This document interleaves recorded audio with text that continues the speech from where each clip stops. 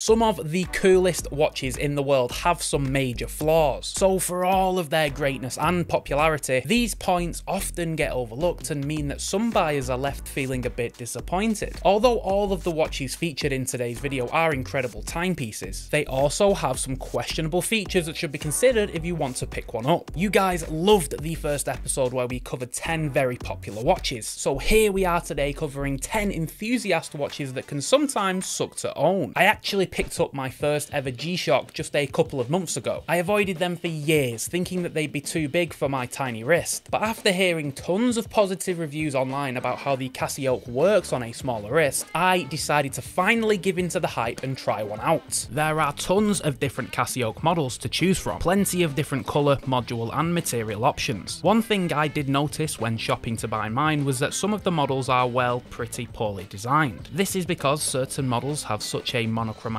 colour scheme that it makes the legibility of the dial extremely difficult. Take the GA2100FF for example, an all-grey watch that is almost impossible to read at a glance. The same can also be said for the skeleton metallic models too. Even the standard all-black Casio isn't the most legible watch in the world. And for such a good watch, why the hell is it so hard to read the time? Some watches on YouTube gain so much popularity they rival the likes of Rolex with the amount of eyeballs on the watch. This of course is a great thing for the watch brand, but when they mess up the successor to said watch, it leaves watch enthusiasts feeling scammed, like paying $100 just to fill up your car. The Seiko SKX is an affordable watch icon, however it now belongs in the graveyard of amazing watches that are no longer in production, and since Seiko discontinued the SKX it has tripled in price. So naturally when an SKX replacement was announced, fans were excited, but the newer model doesn't come close to the original. The original SKX was an ISO certified 200 meters diver's watch, a proper tool watch. The new replacement Seiko SRPD range may share all of the SKX DNA but falls way short in the specification department. It no longer has a screw down crown, 200 meters water resistance or the ISO certification, which sucks knowing that the watch you own is a shadow of what once was. Swiss watches are held in such high regard by watch enthusiasts, with the likes of Tissot, Hamilton and Satina ruling the entry-level market. But the cheapest Swiss automatic watch that you can buy is actually by Swatch. However, this one has one humongous flaw when it comes to owning one long term, and I think that this is a deal breaker. Us watch enthusiasts love the idea of a wristwatch lasting us a lifetime. With occasional servicing and good care, your typical modern mechanical wristwatch should outlast everybody watching this video. However, the System 51 by Swatch is unfortunately not built to the occasion. That's because the movement is basically made to be thrown in the bin once it starts to run badly. The System 51 is held together by one singular screw, and the rest of the parts are soldered together, meaning that it is quite literally impossible to service the watch. If you sent the watch to Swatch for a service, they would simply throw the movement in the bin and charge you a hefty fee for the brand new one that they put inside of it. One of the most historic affordable chronographs in the world unfortunately has one huge flaw, which in my opinion stops it from being one of the most popular watches amongst watch enthusiasts. And the watch brand tried to fix the flaw, but they didn't do a very good job, which is similar to me when I make these videos. Bulova is one of the only watch brands in the world that can boast that they had a watch on the surface of the moon. Omega will have you believe that the Speedmaster is the only moon watch, but this is incorrect. The Bulova Lunar Pilot is also a genuine moon watch too, and the best part is, it's substantially more affordable than the Speedy. Unfortunately though, the Lunar Pilot is the size of a modern dinner plate, with a 45mm case diameter and a 52mm lug-to-lug, which could work if the designers of the case made the lugs wrap around the wrist. This didn't happen though, and the Lunar Pilot is as flat as a freshly made pepperoni pizza. The Lunar Pilot wears astronomically large, and even the new smaller version is still too big for most. One watch that seems to pop up more than pimples on a teenager's face is the Seiko Flightmaster, a genuine aviation watch that looks like someone threw up a mathematics textbook all over the dial. But for all its greatness, the Flightmaster features one huge flaw when it comes to ownership. The Seiko Flightmaster is a watch that I've considered buying more times than I'm happy to mention, but there's one thing that puts me off every time I'm about to click the button. First of all, the supplied bracelet is bad. It looks awkward on the case and the polished links look out of place. So just put a strap on it, right? Well, that's where we meet the main flaw. The Flightmaster comes with a super super awkward 21mm lug width, so finding an aftermarket strap is a mission in itself. But hang on, even when you do find one, it will likely not fit the case, because the Flightmaster has the closest spring bars to the case you will likely ever see on a watch, making the Flightmaster a massive pain in the ass when it comes to strap options. Mechanical chronograph watches typically cost upwards of $1,000, so an enthusiast like myself would turn to quartz where it tends to be a lot cheaper. One of the more popular options is the Mecha Quartz movement. This combines the reliability of quartz with a mechanical feel, but it has one very annoying feature. Now, the part of the Mecha Quartz movement that sucks may not be an issue to you, but to others this will be super annoying. The Seiko VK64 that can be found inside a lot of the more popular Mecha Quartz chronographs is a great movement, but when looking at the dial, it looks like it has less life than the surface of Mars. This is because the movement features no running seconds hand, meaning that if the chronograph isn't running, the watch just looks dead inside. This is my Rallygraph, a stunning sports chronograph with the VK64 movement. I love the look of this watch, but sometimes when I look at it, I feel a sudden urge to give it CPR to bring it back to life. There aren't many good dive watches that exist for under $100, with most either having terrible build quality or not even having 200 meters of water resistance. So when a watch comes along and smashes both of those factors, watch enthusiasts take note and it becomes a very popular watch. This can be said for the Casio Duro, a super popular dive watch amongst affordable watch collectors. The watch features a classic dive watch design and a great build quality for around $70. However, there is one part of the Duro that sucks. The Casio Duro unfortunately comes with a monstrous 44mm case, seemingly made to be strapped to a bicep rather than a wrist. So unless you either like wearing a large watch or have the wrists to support the size and weight, it tends to wear way too big. And it's a shame that Casio don't just release a 40mm Duro. It is such a well-built watch, but it's just so massive. Also, why the hell does it have such small hands? At least make them in proportion with the huge dial, Casio. I love it when a watch comes with a really good bracelet, especially when it suits the style of the watch too. I also enjoy a modern clasp that has plenty of micro adjustment. However, there is one type of clasp that I absolutely hate and find it near impossible to work with. There's nothing that sucks more in my opinion than having a super cool watch on your wrist that is held together by a butterfly clasp. I really do hate these things. They offer no level of micro adjustment, so you'll likely never find a good fit. Even if you do, throughout the year when your wrist swells and shrinks, you'll have no way to fine-tune the wearability, leaving you with a tough choice of either wearing the watch slightly loose or slightly tight. I know that they look more elegant than a regular clasp, but come on, I've never ever managed to find a good fit with a butterfly clasp, and of all the clasp options, they are the least safe too. My Tissot Day-Date fell off my wrist once because the clasp accidentally opened. One of the most popular mechanical dress watches was actually released back in 2017 and has since become a massive hit in mechanical watch collections. It's known for its elegant beauty and classical sizing, but unfortunately the beauty is only skin deep on this watch. The Timex Marlin is a dress watch with a rich history, originally released in the 60s but re-released just a few years ago. The one huge drawback of the modern Marlin though lies beneath the caseback. The watch features the mechanical hand-wound Seagull ST6 movement, which on paper sounds fine, but this is the cheapest mechanical movement that you'll find around. The Marlin has plenty of complaints when it comes to reliability, all down to the ST6 movement. It seems that Timex went for the cheapest possible mechanical movements that they could find, so don't expect much when it comes to the heart of this watch. In fact, it's possible to buy the movement brand new for around $15. So although the specs of the watch sometimes look good on paper, brands sometimes cheapen out with the things that you can't see. Now, I love switching up the straps on my watch and changing up the style, but some watches make it near impossible to find a good strap that matches the watch well, and it is such a shame when the watch is so bloody good. One of my biggest pet peeves is when a watch has a super small lug width in comparison with the case size. This can mostly be seen on some of Casio's most popular models. Take the beloved Casio Royale for example. The watch features a 42mm case diameter but only an 18mm lug width, so when you swap out the pretty poor bracelet, which you'll likely want to do, for a different strap, you're left with a watch that just looks odd. The 18mm strap makes the Royale look ridiculously top heavy, like the watch doesn't belong on the strap. And if you put it on a NATO, it looks like it has been left out to dry on a washing line, and straps that flare out at the lug openings tend to be more expensive than the actual watch. Remember to check out toptierticker.com for the very best in affordable pre-owned and discontinued watches, link is in the description. If you liked this video and want to hear about some more watches that have major flaws, be sure to watch my video here on screen on 10 amazing watches that suck to own.